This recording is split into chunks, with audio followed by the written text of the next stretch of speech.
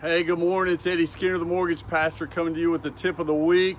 Just want to ask you, whose mirror are you looking at when you consider how you see yourself, how others see you, how God sees you?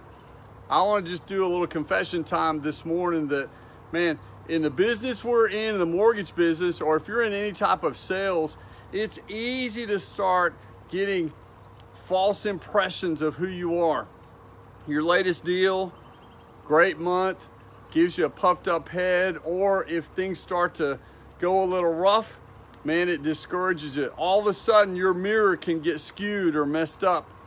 When I start looking at the mirror personally right now, I look at it and I think, man, I'm a little heavier than I used to be. I'm losing hair, got bags under my eyes. What's not turning gray is turning loose. Man, it's just a challenge sometimes, and we forget to see ourselves the way God sees us. I want to just encourage you today. When God looks at you, He looks at you and He says, man, I made you in my image. There's nothing wrong. There's nothing flawed. Your nose is not wrong. Your eyes are not wrong. Your hair color is not wrong. God's got a great plan for us. And we got to remember and be encouraged by looking at ourselves the way God sees us. So today, I just want to challenge you. Ask yourself, man, whose mirror you're looking at.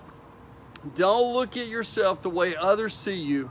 Don't look at yourself even the way you see yourself sometimes, but look at yourself and understand that you are preciously loved by an almighty God of the universe that cares for you and loves you.